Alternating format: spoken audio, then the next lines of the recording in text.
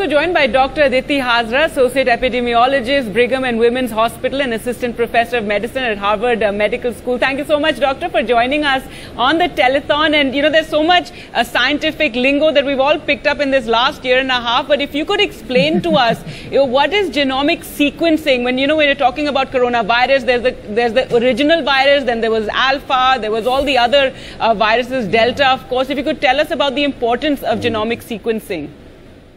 Absolutely. It's good to be with you.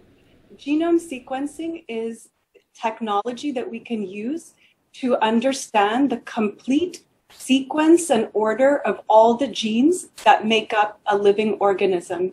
Humans have 3 billion DNA bases.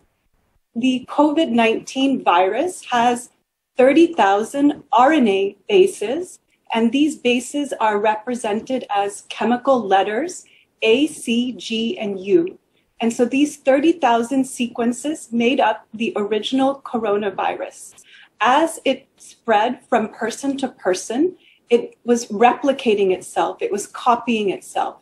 And occasionally it would make an error in that copy, like a spelling error or a typo in a text message, and that can have a different meaning.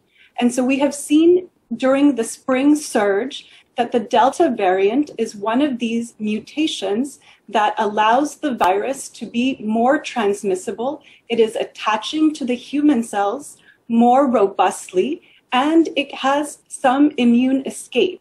And so we see that variant is now the dominant variant worldwide.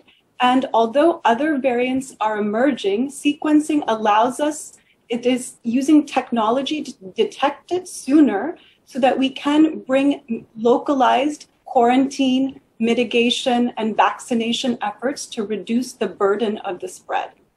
Aditi Hazra ji, we all know that the future of healthcare around the world depends a lot on surveillance of the kind the Commissioner was just talking about, being able to understand scale and scope of spread. Now, India has one of the biggest surveillance systems in, let's say, cholera, polio, and AIDS. But it is not strong enough elsewhere. Would you agree?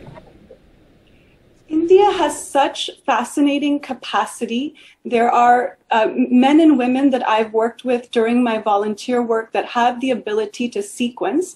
What India needs is additional sources of funding and reagents to help build the capacity and continue this work.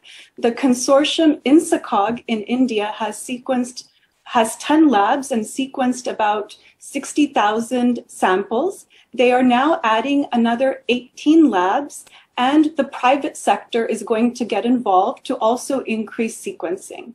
And you're absolutely correct, sir, that it has been used, technology has been used for polio and other pathogens, and it allows us to detect it early because we are chasing the virus without sequencing.